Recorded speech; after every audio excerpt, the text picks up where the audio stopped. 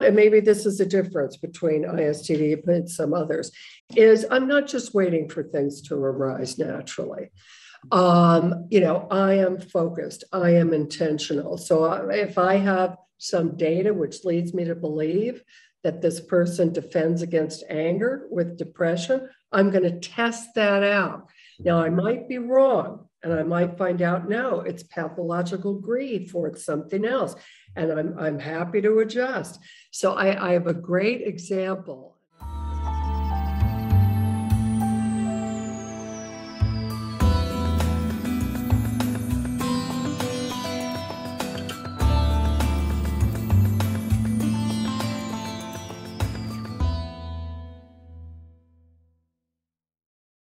Hello and welcome. I'm Niall Gagan, a clinical psychologist in Berkeley, California. I'm filling in for Vincent Ryan, who usually does these interviews. I'm here today with Dr. Patricia Coughlin as part of a series of interviews we're doing with master practitioners of different forms of experiential psychotherapy. Patricia began studying ISTDP with Dr. Habib Davanloo in the late 1980s and has since become a recognized leader in the field. The 3 books on dynamic psychotherapy that she co-authored with Dr. David Malan are considered classics. And her newest book, Working Through in Psychotherapy, Mastering the Middle Game, will be published by Routledge Press later this year. Dr. Coughlin leads trainings and offers webinars that are open to all mental health practitioners. Patricia, I'm excited to have you with me today. It's great to see you. Thanks for inviting me. Absolutely. So let's jump right in. One of the themes in this interview series is talking about experiential psychotherapy. And I think I consider, and you consider, ISTDP to be a form of experiential psychotherapy. But I'm curious to hear from your perspective, what would you say is experiential about ISTDP? Well, I think I'm even going to start with saying yes and no, because as a young colleague of mine in Denmark remarked recently, ISTDP is not primarily an emotion-focused treatment. It is a psychoanalytic treatment. Habib Davanloo was a psychoanalyst, and he became frustrated and guilty with the length and the erratic outcome. And so he started to experiment with getting what we might call more experience near, right? Not so cognitive, right? Much more really to create an emotionally charged atmosphere in the work. And in particular, to do so by dealing with the defenses and resistances that people erect against that kind of engagement, right? So he'd work on the barriers and pointing out to people, that they were there, but not there, not making eye contact, remaining very vague and passive, right? And so by pointing these out and the consequences of those, what's going to happen if you continue to engage this way? What are you going to get out of it, right? I mean, just sort of challenging people around that is going to stir up feelings. But this whole topic has been around, since Freud. And people don't realize, that he was a very active, challenging therapist. Most of his treatments were very brief. I mean, he had some famous, 4 and 6 hour treatments. I think the longest one was with the Wolfman. It was 6 months long. And so it really was over time, right, that it started to get more drawn out and more intellectual, just the therapist making interpretations and hoping that if they made just the right one, that would evoke feeling. And so you had these rounds, people like Ferenczi and Ronk saying, this has become too intellectual. It has to be more emotional and also more in the here and now, looking at what's just happening in this moment. And then certainly Alexander and French. I mean, their classic book from 1946. If you read that today, it's as fresh as could be. And they were the ones who discovered the secret, right, to every penetrating result was the corrective emotional experience, right? And so this also kind of dovetails with the work that Bruce Ecker is doing, who you know very well, right? That when we look at what are the actual processes, right, required for deep and lasting change, especially sort of quick, dramatic, transformational change, right? It does seem like there are certain rules, right, that the brain has. And yet it's getting there. You know, once you get to the unconscious and the emotions and the beliefs associated with them, then, you know, we can all help people look at that again. But it's getting there, right? It's unearthing the unconscious feelings and anxieties. That really is where skill comes in. And there are probably, you know, different approaches that people can use to that. Yeah, so it's a very long answer. And a fascinating answer. Part of what I'm hearing you saying in there is that what Davenlu was realizing and bringing out was something that you're saying Freud maybe was in touch with from the beginning, and that had gotten lost in translation over quite a few decades after that. Exactly. I mean, it sort of happened within his lifetime, right? He started out very active. He had a pressure technique. Right? I mean, so Davenlu wasn't the first one to talk about putting pressure on the person. But because of many things that happened in his life and as a Jew in Europe and being, you know, having to leave his home and go to London, he became increasingly pessimistic about human beings. And he himself started to get more passive. And in particular, the thing that he abandoned, which then Davenlu took up again, was this active approach to dealing with defense and resistances, all the smoke screens and obstacles and excuses people put in the way. So at first, again, he pressured, he was challenging, but over time he became increasingly passive. And there's a famous quote where he says, now we simply have to bow to the superiority of the superego's resistance, which has all of our efforts come to nothing, right? So he sort of collapsed into helplessness. And it really was when Davenlu started to say, look, you know, we got to do better than this, and started to study and innovate, that he said, oh, wait a minute. Freud was onto something, but he took a wrong turn. And I think we have to go back to a very active style of dealing with defense and resistance. So you're right. I mean, again, there's nothing new under the sun. It's like, one fascinating question to me is why we in the field keep forgetting and then having to rediscover, right, these essential elements. I mean, to the point where during that whole cognitive revolution, right, how people could, in our field, psychologists, psychiatrists, actually doubting the existence of the unconscious. I mean, how is this even possible? You know, marketing people know there's an unconscious, right? I mean, everybody else seems to understand this.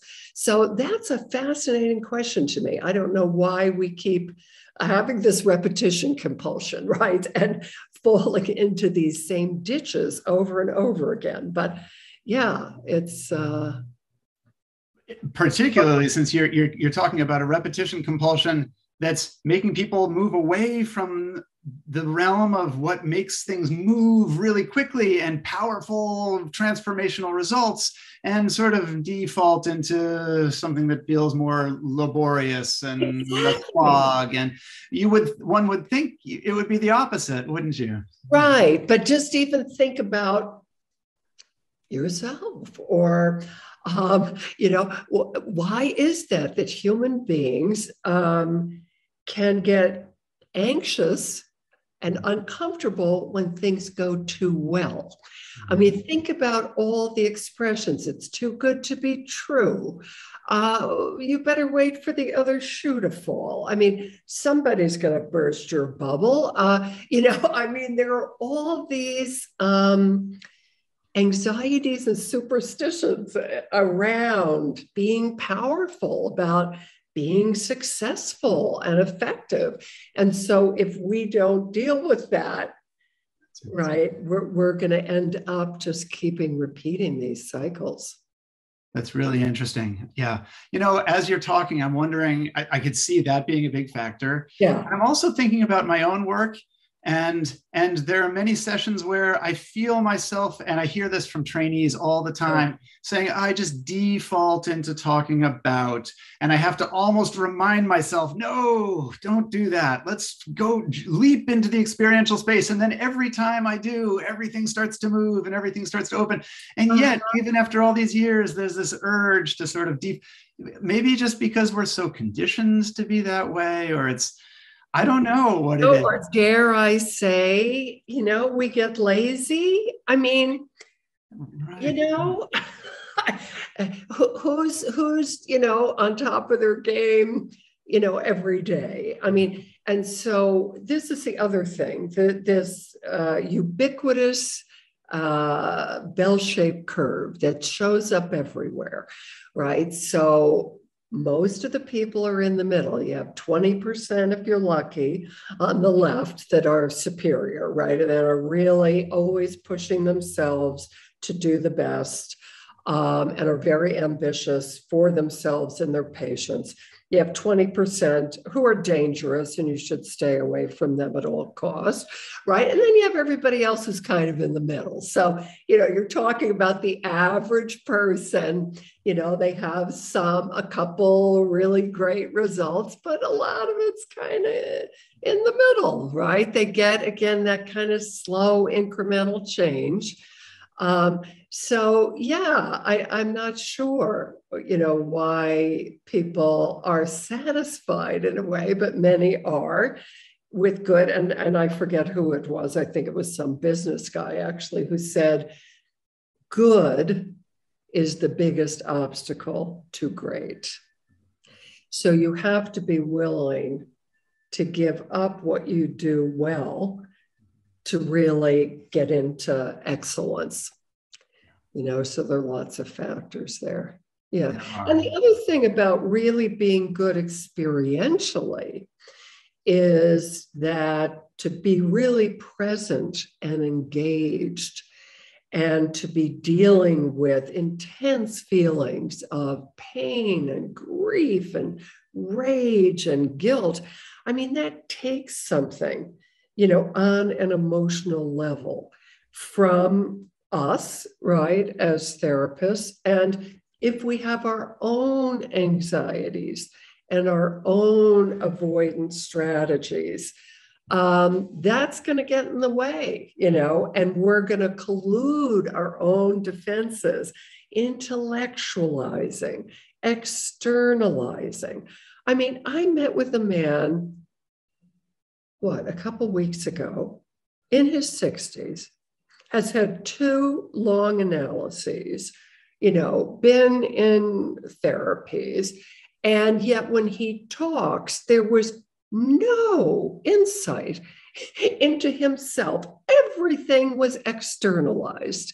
It was all about the other women, the economy, I'm like, how can this be, right? That therapists collude, not just in talking about what the person might be experiencing, but they talk about other people, talk about circumstances over which neither one of you have any control. And in a way, ignore the vital intervening variable, right, which is the person sitting in front of you. Yeah, so I think this is one place where ISTDP from my understanding, really brings the person into the experiential zone and into the moment that the person wants to talk about his job and his boss and you in that moment, rather than going along and saying, oh, and what did your boss say? Or what that you in that moment say something along the lines of, I'm noticing that you're talking about all these people out there, and or I don't know, you tell me, what does that look like? Again, it really depends, of course, right? So if someone is simply externalizing, right, and they say, I'm so depressed, well, when did that start? And what do you mean by depression? So we actually are very focused and detailed and really phenomenological. So we don't assume we understand what someone means by depressed. Right. So I would really ask, well, what do you mean? What are you actually experiencing? And when did it start? And how bad does it get? And that sort of thing. Right. And then they say, yeah, it started 2 months ago, I would say. And what happened then? Well, there was this incident with my boss. And, he told me to do this presentation. I put blood, sweat, and tears into it. And then as I was giving the presentation, I looked over and he's like making faces, and suddenly, I could barely hold it together. I was on the verge of tears. And when it was over, I ran, and I've just been depressed since, right? Okay, so there's the symptom generating situation, right? So we always, once we get the external trigger, which is almost always interpersonal, right? So if we borrow Malin's two triangles, first, I want to be somewhere on the triangle of person. I'm with my boss in the current, right? Or I'm mad at you. This happened recently because I raised my rates and some of my patients were angry with me. Okay, it's in the transference, right? Or something with the past, but you have to be somewhere specific with a person. Then I'm interested in you, how you feel, right? So I'll say, gee, how'd you feel towards your boss? Right? For making those. Well, I think it was really unfair. He is such a, so they're going to defend by externalizing. So I'm not going to engage in that and ask, well, why do you think he does that? Or, any of that. But okay, well, that's your thought about him. That's your opinion. But what kind of feeling are you having there, right, toward him, right? Because I'm going to have the hypothesis, right? So this is the other thing that's very important, right? That you have to gather data in order to form a hypothesis about what's the nature of the underlying conflict giving rise to this. And so I'm thinking, this person might be internalizing their anger, right? Going to tears and depression. So that's why I'm going to test out, well, can they get in touch with the anger toward that boss? Anybody would be angry, right? If a boss says, hey, do this, you do a great job, and he's like making faces and talk, So that, again, in specific situations, right, you're going to block that externalization, right, and intellectualization, right, and keep focused on tell me about the feeling, right? So we hopefully don't engage in colluding with as if the problem is outside of ourselves and therefore the solution is also, right? So there's nothing we can do, right? But isn't it that it's how you're dealing with your feelings about what happened and what you're making that mean? So I think that is the other thing. Experiential is a part, but not the whole. And I think that's a big mistake and a big misunderstanding that a lot of people have now, as if just feeling in and of itself is healing. I hear people say this, the more you feel, the more you'll heal. Well, is there any evidence to support that? I mean, not that I know of. I mean, just catharsis, right? but it's that getting to those deep anxiety-provoking feelings that have been avoided seem to be a trigger, right? That unlocks this unconscious, that brings the old memories, right? And then again, it seems to me it's not just about dealing with those feelings, but also what the person made that mean. And that can get short shrift in some experiential work. I remember when I was in grad school and I was in my practicum, my pre-doc, I guess, practicum. There were 6 of us who would share an office, and we would come back and we would ask each other, how was your session? Yeah. And whether our session was good or bad, mostly at that time was we would assess that based on if the person cried, right? The person cried, so they got into feelings. So it was a good session, right? That was us. That was our rudimentary understanding. Oh, that's funny. It was all about just trying to access the emotion as an end, not a means to an end, right? It was a huge thing for me when I realized the emotion is just, that opens the door to the meanings, the implicit knowings about self and the world, right? And the patterns and the responses that come from that. Right. And then, of course, you can have the other problem, right? Which is really what psychoanalysis had gotten into, which is just the cognitive insight, really, right? So the person say, yeah, I know I do this and it's related to my mother. And, you know, I'll say, yeah, okay, well, that and a couple bucks gets you right on the subway. I mean, you know, just having an intellectual insight. It's like, so again, we need to get heart and head going. And I have a great example of this recently, and it just drove it home to me, you know. So I'm working with this woman who long history, anxiety, depression, and lots of catastrophizing and, you know, always sort of hypochondriacal, you know, worried about all kinds of things that are going to go wrong. And so we were looking at a recent example, and it turns out we had identified this trigger that when she makes a bid for connection with someone, you know, who's close to her, who she wants contact with, and they don't respond in the way she wants them to, right, she'll go to anxiety and depression, right? So I'm thinking, okay, the missing piece here is her anger at them, right? So I'm spending the time, you know, dealing with her defenses, trying to help her get to the anger. And, you know, time is kind of running out on the hour, but she gets to these feelings of anger about not being responded to in the current. And then suddenly, so that opened the unconscious. And then she said, oh my God, suddenly I see myself, I'm 11 months old, I'm in a crib.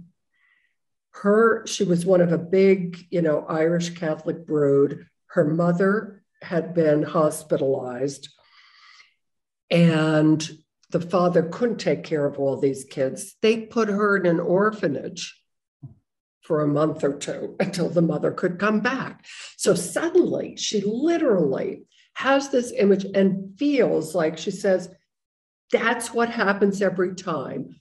I'm a helpless infant in a crib and nobody's coming, you know, to responding.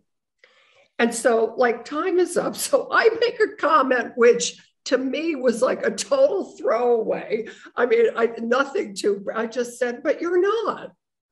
Okay, that's all I said. And then see you next week, okay? So I was just knocked over when I see, you know, we get on the next week, and she immediately begins with, but you're not. But you're not. Those 3 words, if I haven't thought of that countless times this week, I'm not. I'm, you know, a confident 60-year-old woman. I mean, so again, it just reinforced to me. It's like, okay, feelings were the entry, as you say, opens up the unconscious. we get the link, and now her, 60-year-old brain can look at it again and see, but I'm not. And I have other avenues. I'm not a helpless infant, so, and that was huge. And I think just getting the emotion and even the link without, again, this is the juxtaposition or the corrective experience. We have different labels for that. But that, it seems to me, is really what locks the change into place. And it seems like that whole image that she had and the vivid, visceral memory of being that age and being that helpless, it didn't come from the top down. That wasn't an intellectual, it wasn't that you interpreted and said, maybe this reminds you of your time in the earth. I didn't even know it. Right. Right. But it came, you brought her into a space that was here and now, and that arose from the bottom up in a very surprising to her and powerful way. Exactly. And it does seem like in that space, you just happened to come along with something that disconfirmed that. Right. Sounds like it was a, right? Yeah, but the trick or the skill, right, is in getting to those. To those places in the first place. Right. Because I really not just have had the experience myself over all these years, but certainly there's a lot of research that we like to think of ourselves as, rational people, and that, most of our decisions and behavior is based on our conscious. And there's no evidence to support that. I mean, so really, we're running on unconscious emotional programs. And so we need to bring those to light in order to reconsider them and change them when people are stuck.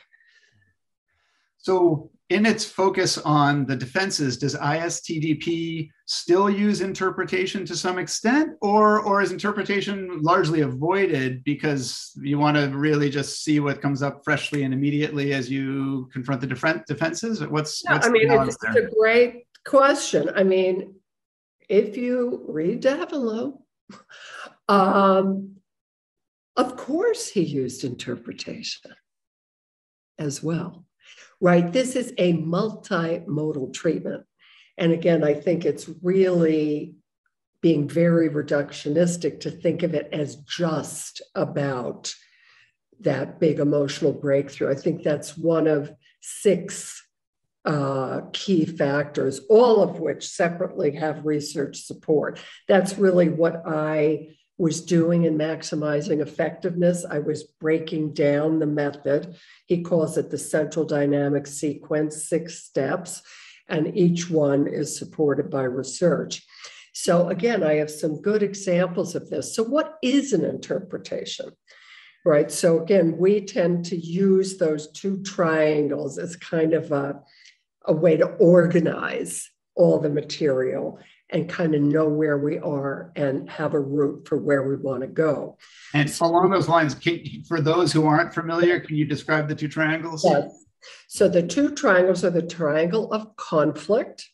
And so again, something I am always talking about is that ISTDP is based on the understanding of unconscious conflicts.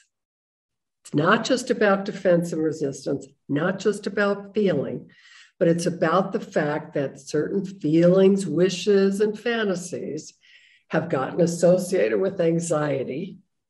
And so then they get avoided. Okay, that's the triangle of conflict.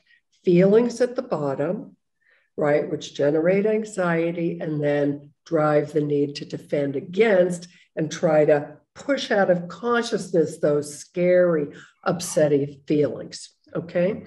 So if you think about the triangle of conflict just on its own, it actually doesn't make a lot of sense because our feelings and impulses have been selected for in evolution. They actually have an adaptive value. Why would we get anxious about them? Why would we have to, extrude them from consciousness? So that's where Malin came in and said, we have to add this triangle of person. It's it's in relationship that we learn about feelings. So it's emotional conflicts with an origin in the past that, because they're unconscious early, right, they just get repeated in the current life. And then often, but not always, that same pattern will get repeated with us. So those are the two triangles, conflict and person. So you call it an interpretation. If I were to say, well, how do you feel towards your brother when he did that? And the person might say, I'm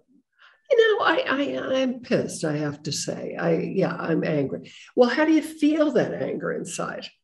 Right? Because anger has a signature, right? And the person says, oh God, my stomach hurts, I feel queasy. I'm like, well, wait a minute, that's not anger, that's anxiety, right? So you see, you're really anxious about your anger, huh? No, we don't know why that is. So I'm not going to interpret that, but and then you see that to get away from it, you start laughing, rationalizing, right? So in one way you could say, I'm interpreting, right, that, but really I'm just linking, right?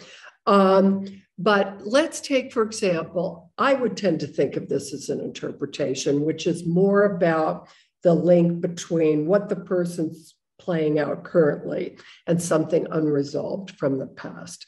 So I'm thinking about a man I saw who had, oh golly, migraine headaches, depression, impotence, so a host of symptoms. And so when he came in and I was doing inquiry into, well, when did this depression start, for example, he said, oh gosh, I had my first suicide attempt, he said, at the age of 5.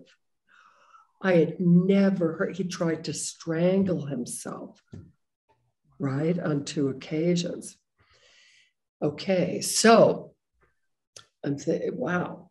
So as I'm gathering this data, somehow his father comes up and his background, and his father was a violent, sadistic man who beat his mother senseless and, really bad. So again, I start to form the hypothesis that he must have a murder, because he really loved his mother. His father was an enormous threat.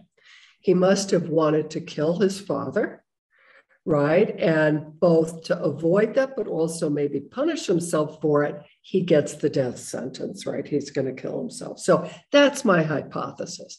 So given that, I'm going to try to see, hey, wow, you remember like watching your father punching your mother. I mean, how do you feel toward him?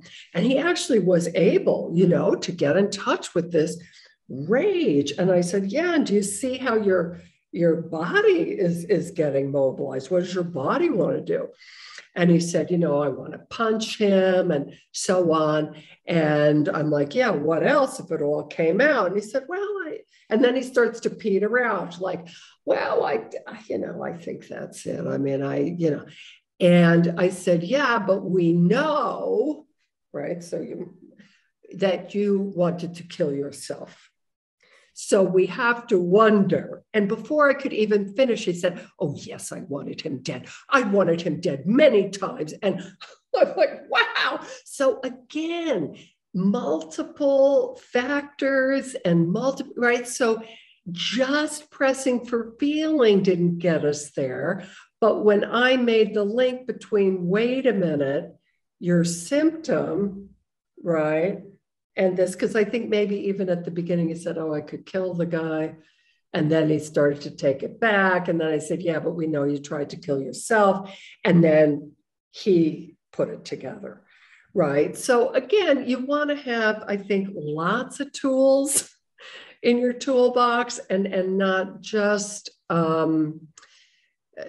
do one thing, and this is where, again, when you're looking at the best therapists, they have these superior metacognitive skills. And two of them that stand out are superior working memory, right? So I'm keeping all this data in my head, right? And I do a 3-hour initial, right? So there's a lot of information, right? But I'm keeping it there, man, so that I can use this later, And then also there is the pattern recognition. And so that's where, again, you might call it an interpretation, right? But you're saying, but there's a pattern here, right? Do you see that? Right? It seems like you're always going for unavailable men, and you were saying your dad was, whatever. So yeah, I use a whole host and see what works. I mean, something that I often find myself saying to trainees is, even if we think that we're working from a form of therapy that really eschews interpretation, we can't help but be making meaning. Our minds are meaning-making machines. We cannot help but be making interpretations and like you said, hypotheses in our mind. But what I'm hearing you saying is, with this, in this particular example, you didn't directly present him with your interpretation and say, well, I think what's really going on here is you are giving yourself the death sentence, right? You brought him into his experience and got him close to where he could make that connection spontaneously on his own. Am I right that that's right? I mean, I think what you're talking about there is, again, I want data. So maybe that's the difference. I'm not just hypothesizing, and making a wild interpretation, like probably Melanie Klein would be the example of wild interpretations. I mean, I remember what, the person would say, gee, I'm sorry, I'm late, I got caught in traffic. And she'd say, you want to scoop out my babies and suck me dry. And I'm like, what? Wait a minute, that's a pretty big leap there. So I'll want to use data, but I'm using all of it. So I'll use their facial expression, their body language, what they just told me. Or they might say, no, never. And I might say, well, I think you doth protest too much, right? So that, again, might be called an interpretation. And I'm always very intent to refer it back to what they have already said. So I am not coming across as, I am the expert. I understand you better than you do. I can see what you do. No, I'll say, now listen to what you're really saying, right? Because first you said this, then that. So if we add it up together, aren't you really saying, I mean, if you're honest about it, right? So it's really about adding up the data and presenting it to them. And again, there's a lot of data on how that really promoting the patient's sense of agency, their mastery, not keeping them in the one down position, that you're the expert and so on, but also really facilitating that collaborative alliance, working together. But as much as possible, I try to attribute those insights to the patient. Like, I don't think you quite see what you're saying here. Let's put it out in black and white, Yeah. So when you mentioned something about pattern recognition being one of the big meta skills, yes. and you said, I think you said something earlier about, about what you said about we're coming up with hypotheses. Yeah. Some forms of therapy sort of outline a whole bunch of very common patterns that the therapist can be on the lookout for. Does ISTDP do that, or is it more just person by person, case by case? Like what? What do you mean? Like schema therapy, for example, might say, well, there's this kind of schema, keep an eye out for that, or that kind of schema, this person might have a victim schema, or this person. Does ISTDP sort of give a bit of a map to the therapist for common patterns to be on the lookout for, or no, it's more spontaneous? I think, again, it's based on psychoanalytic theory. So That's the theory, right, of unconscious conflicts, which in a way we all have. Conflicts around rivalry and competition, jealousy, around attachment and loss. We're all more alike than otherwise, as Sullivan would say. Having those mixed feelings, wanting to throttle the same person you love. I mean, so understanding these core conflicts that we all struggle with, I think, is very important. But as far as it's sort of elucidating what Davenlo would call the transference pattern of behavior. So we have those core conflicts, which we might, if someone's coming to see us, it's likely it's become a neurotic conflict. But about 80% of our patients in the US, it turns out, also have character disorders. So that means they have rigid, habitual ways of being, right? Of, we might say, really entrenched defenses that they use all the time, whether they're activated or not, right? So they're intellectual and detached, or histrionic, or paranoid, sort of all the time.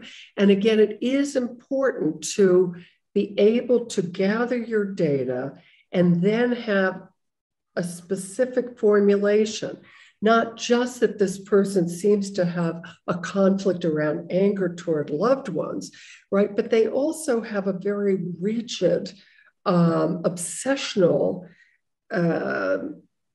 character, right? And that has to be dealt with first. And so again, I find it alarming, actually, that to me, this is such basic information about how human beings operate. And yet so many therapists today don't have this basic knowledge. I'll say, well, would you say this person is neurotic or character disordered or fragile and disorganized? And they might say, oh yeah, I think, character. I say, okay, what kind? Well, what do you mean? Well, there's a big difference between a histrionic character and upset. What kind? Are they masochistic? Right? So there's this, it's one of the dilemmas, because our patients have gotten sicker and sicker over time, right? We have a sick society, and people come in with multiple symptoms and character pathology. And yet, I think, 80% now of the therapists have a master's degree. They've had 2 years, right? And when I started, the huge majority, at least 80% of therapists, had a PhD or an MD. They had years and years, right, of study and deeper domain-specific knowledge. Now you have people just wanting to learn technique without having that deep knowledge. And I think it just doesn't, you're not going to be consistently effective if that's the case, right? So. Right. So what I'm hearing you saying is that it's really a matter of, like, having done both the educational work and, I'm guessing, also the personal work, to have a sense of what are the just core. There are a lot of core human challenges and Right. needs that we take for granted if we're focused on the surface level of things, but Right. and to be able to identify, oh, this is a core struggle around this, so that's a core struggle around that, guides a lot of your case. Absolutely. Right. And I'm thinking on these different levels, so let's take, I'm going to be doing a webinar on Monday around understanding conflicts regarding emotional closeness, right? So we're all wired for attachment, right? So why would we avoid that, right? Why would we keep people at a distance or even, undermine that, right? Well, I mean, the fact is we're going to lose everybody we ever loved, right? That's pretty rough, right? And that's just the way it is. That's what David Schnarch would call loving on life's terms, right? So we all struggle. How do I let myself open up and really attach to somebody, knowing that, they might die, I might die, or, I just heard this song by Billy Joel, and it so spoke to this, where in the song, he becomes aware. He said, there's a room in every heart, right? But he had shut it down and it was under lock and key, and then, but he realized this and how he was depriving himself. And I guess he had met someone and he said, I will give you my heart to break. And it's because that's what it is, right? It's a big risk, right? Vulnerability of that. Exactly. We all want the intimacy, but we don't want to be vulnerable. Well, there's a rub, right? So that's a human dilemma.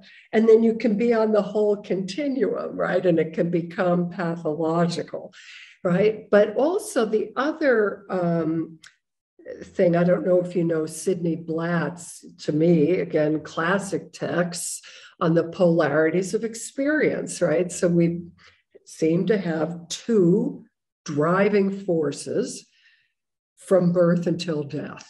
One is to become a self. And this has gotten neglected with all this focus on attachment, right? From infancy, day one, 70% of the time, the baby is exploring autonomously. Only 30%, gazing at mom. And, so we have these two needs, to attach and to be autonomous, to be close and to be separate. And can we get these in balance and working in such a way that actually the more solid I am as a self, the closer I can get? Right? But many sacrifice one of these core needs for the other. I have to give up self to be in relationship, or the opposite. That's also a very important conflict and dilemma to become aware of and to help people work with, so that they can begin to make relationships that are big enough for two people. I mean, so many of our patients, they think it's, you got to compromise, right? I mean, I'll just give up what I want for her, but then of course you're going to resent the hell out of it and she's going to owe you, right? So again, understanding, again, not just what these common, human dilemmas are, but what is a healthy resolution to it look like? I mean, that's the other thing that really drew me to Davenloo is, he was a physician and psychiatrist, but he abandoned the medical model and just looking at things as pathology, right? That we all have the potential to be whole and healthy and to live at whatever our highest capacity is. And I always found that very appealing. And I'm kind of allergic to a real pathological view of patients. Yeah, so that was another real draw. I can see that. Yeah. Yeah. So I don't know if this is diverging in a different direction, but I am so curious about the title of your forthcoming book, right? Your upcoming book. So working through in psychotherapy, mastering the middle game. The middle game is not a term I'm familiar with, and I'm intensely. Oh, really? Didn't you see The Queen's Gambit? I did not. No. You have to watch it. Okay, so it's about chess. Yeah. So, okay, you are very well aware of this whole push, maybe, or about deliberate practice. Yes. Right. And people wanting to hone their skills. And look, I'm all for it. But again, if that's all you do and you're not looking at the bigger picture and you don't know why you would be doing something at a particular time, right? So what really is a good analogy for psychotherapy? Because deliberate practices, they say, hey, what about sports? What about music?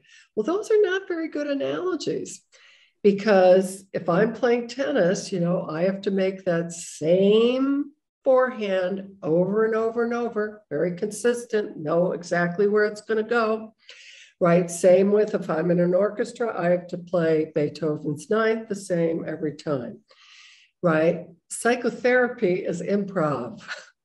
You never have the same session twice. You have to understand underlying principles. So I think chess is the better analogy. And in chess, like in therapy, we can give you all kinds of good opening moves. Okay, move the rook, say, do your inquiry, right? And then we can also tell you how to wrap it up. Okay, they're better, they're this, let's do the termination. But how do you get from here to there, right? There are a million, and it all depends, right? So you have to have that bigger view and patterns and, and again, those underlying principles and case formulation to guide you, because you might be doing a particular intervention perfectly, but it's just not working with this person for whatever reason, right? Like the GPS, right? You're at a stop, the bridge went out. Okay, well, you better have your own map so you know what an alternative is. So there are two reasons. So the first, working through in psychotherapy, lots of data, right? The working through phase has the greatest impact on outcome, but is the most neglected, not just in research, because again, it's so complicated, but also in training. And so I'm looking, and I just couldn't believe it, because I confronted this all the time with my trainees. They got off to a good start, and then they floundered, right? And they didn't understand the whole process of working through toward resolution. How do you deal with the repetition compulsion, right? How do you facilitate emotional, all this kind of stuff. So I thought, first of all, within ISTDP, I thought we really need a book about this. So I start to do my research and look it up. Do you know there's not a single text devoted to this topic? I mean, I put in any, right? You might have a chapter, you might have, right?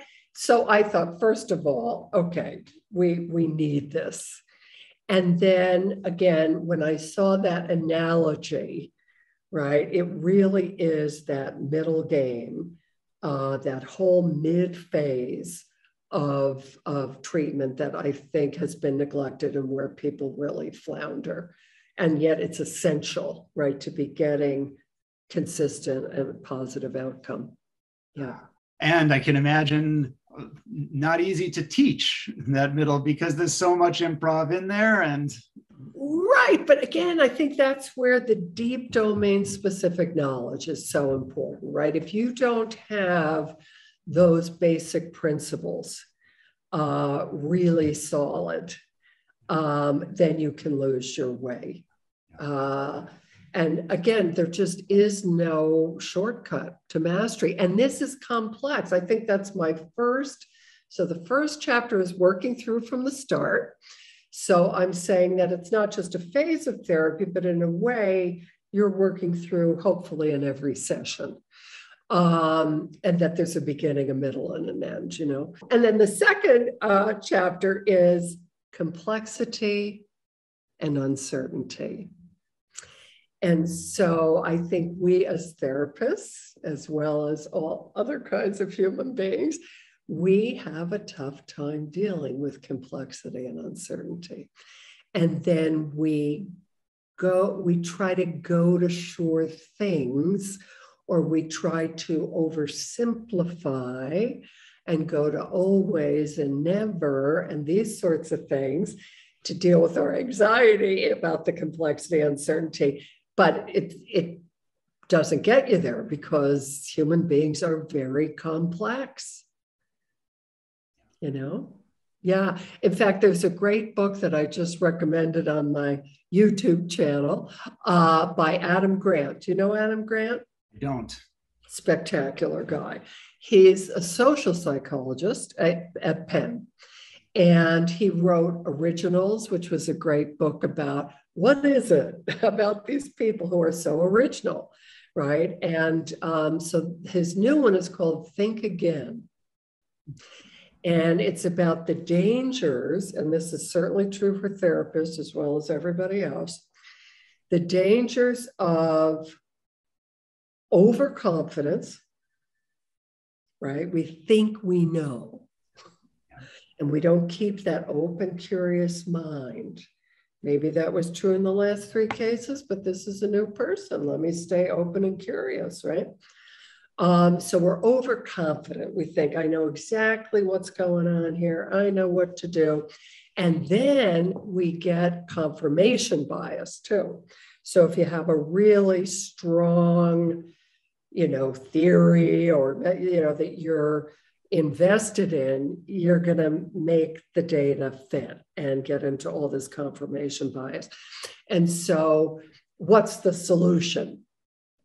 And he said, it's keeping a scientific mind, because science we're constantly updating. It's just a hypothesis. It's just a theory. Like, did you know that we just got photos and sound from the giant black hole that's in the middle of our Milky Way? Just yesterday. Wow.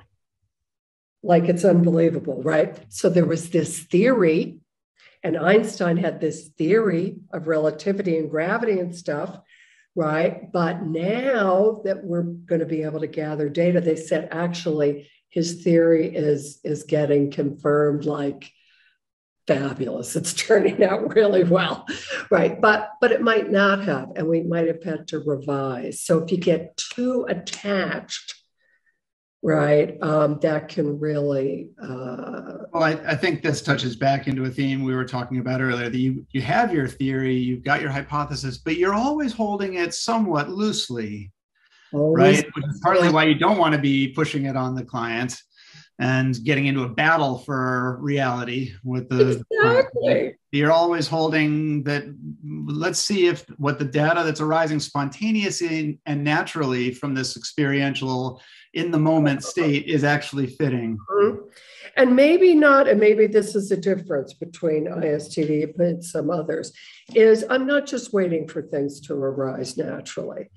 I am focused, I am intentional. So if I have some data which leads me to believe that this person defends against anger with depression, I'm going to test that out. Now, I might be wrong, and I might find out, no, it's pathological grief or it's something else. And I'm happy to adjust. So I have a great example, and I'm going to be showing this case at a conference in Italy in October, where it's around this issue of defenses against closeness. This woman was very prickly, very difficult, and she would argue with everything. And so it's like just trying to get an agreement about the problem. And then, no, that's not quite it. And it was always, and she was even complaining about my chair. The reason is because the chair wasn't big enough, and she's a big person, and how can she, right? So I'm like, ay. So I'm thinking this woman has a character disorder, right? I'm thinking she does this all the time with everybody. So I started to kind of intervene in that way. And again, she was really pushing back. And I'm thinking that's just her defiant kind of personality, And I was so sort of frustrated at the end of this session. I said to her, because I videotape everything, and I said, listen, I have no interest in arguing with you about this stuff. Why don't you take the tape home and have a look and see? Are you then able to see what I'm seeing? So she said, okay. And she comes back in the next session. She says, oh my God, you're so right. She said, I'm impossible. And she said, that's so weird because I'm not usually like that. I mean, I have tons of friends. And I said, oh, really? So it's not always, is it just me? Or are there other people? And she says, oh, yes. She said, it's with authority figures. And as far as I'm concerned, you're a card-carrying member of that group. So I realized it was transference. It was a specific transference reaction. It wasn't character pathology. So that's a good example where I'll intervene, I'll test it out. But if I get a no, oh, it's something else. Great. Okay, let's pursue that then. Right. So it's being able to, yeah, it really is that scientific mind. Gather the data, get a hypothesis, test it out. Yes. And it's the patient's response to intervention that's going to tell you whether you're on track or off track and you need to revise. Mm-hmm. Yeah. And all of that is so alive and in the room between the two of you. Right. Yes, and I'm very explicit. So that's the other thing that's very different from like ISTDP versus sort of traditional psychodynamic psychoanalytic, where the therapist is quite silent. They're taking in the data, they're making their hypotheses, but they don't really share them directly, or maybe at the end of the session, I'm constantly feeding back. This is what it looks like to me. Is that right? And so I'm not holding back on my ideas, so that's and it's also then highly collaborative, which is another really important factor. Yes. So, well, I'm aware that we're going to run out of time soon, and I could ask you these questions. This is so interesting. We could go on, but I do have one last question for you. Okay. So what would you say to, I'm sure you come across a lot of people, particularly probably coming from the analytic world, who are interested in ISTDP in the same way that Davinlu at one point was looking for something different. Sure. And what would you say to people who are coming from the more traditional analytic world about what should make them, about what?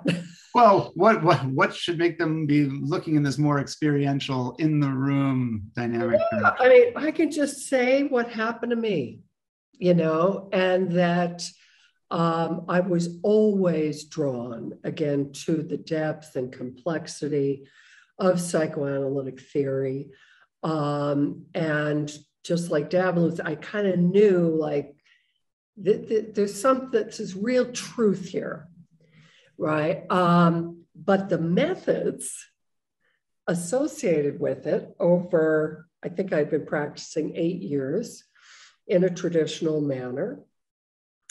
And I was really frustrated.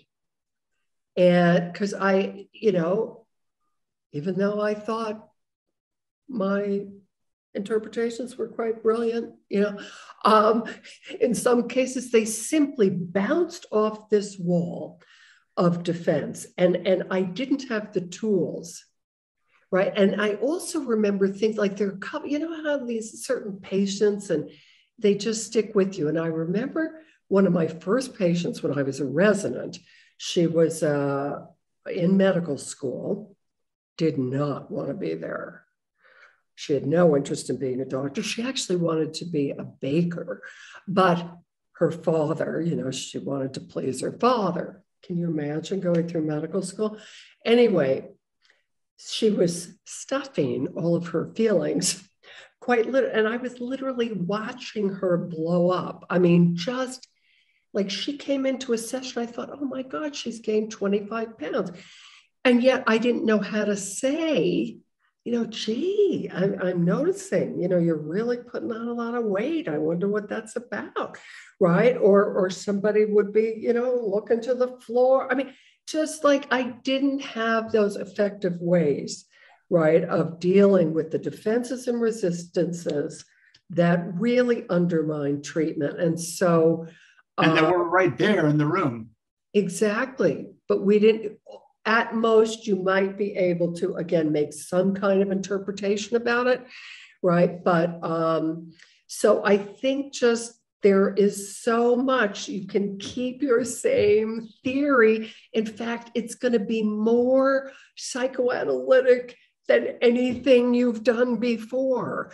I mean, I never got the kind of depth that I get with the more experiential, right? So it always remained a little hypothetical, and it's like, well, is this really happening? Because we were just staying on that level. And so, yeah, and then also showing tape.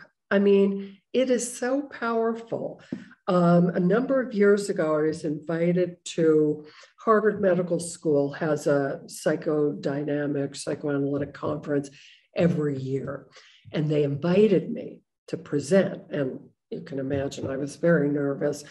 Not only, Harvard, and then, all these analysts, what are they going to think about this? And of course, I'm the only one showing a tape. Everyone else just talks about it, or they read their paper, so I had quite a bit of trepidation. And the way they do it is, again, everything's very formal. And they said, oh, you have to send your paper, your presentation ahead because you'll have 2 discussants. And I said, well, I can't do that. First of all, I'm just going to talk. And then second of all, I'm going to be showing a tape. And they're like, oh, well, what am I going to do? So I said, okay, I can send you the transcript if you want. Okay. So there were 2 discussants. So I presented, and then the first discussant was referencing Freud and so on. And then the second discussant was Robert Waldinger, who took over for George Valiant, the grant project. So pretty, major guy. So he gets up and he says, my esteemed colleague was referencing Freud when looking at this remarkable piece of work here. However, I was reminded of When Harry Met Sally and that classic scene where she says, I want what she's having. He said, I want what she's having. That was fabulous. I mean, these people, and then another person that challenged their own group, said, all we do is talk about it. We don't show, and I'm like, wow. I mean, I thought, now these are actually mature people, right? And they still had an open mind. And they did, I thought they would just resist, and they didn't at all. So that was really interesting. And I thought, Boston, of all places, would be so, and it really wasn't true at all. They were very open and very interested. And so you never know. But I think showing the work is, because again, it gets people not just in their head, but in their heart as well. And the change is unmistakable. It speaks for itself, doesn't it? And people know, oh, there's something going on here. I'm not getting that kind of result every day, Yeah. I love it. I love it. Yeah. Well, Patricia, this has been so fun. Thank you so much for joining us. And we could talk a lot more. Maybe we'll have an episode number 2 at some point. Okay. Yeah, I always love talking to you. It was really great. Thanks so much for inviting me. Great. Thank you. Okay. Bye-bye.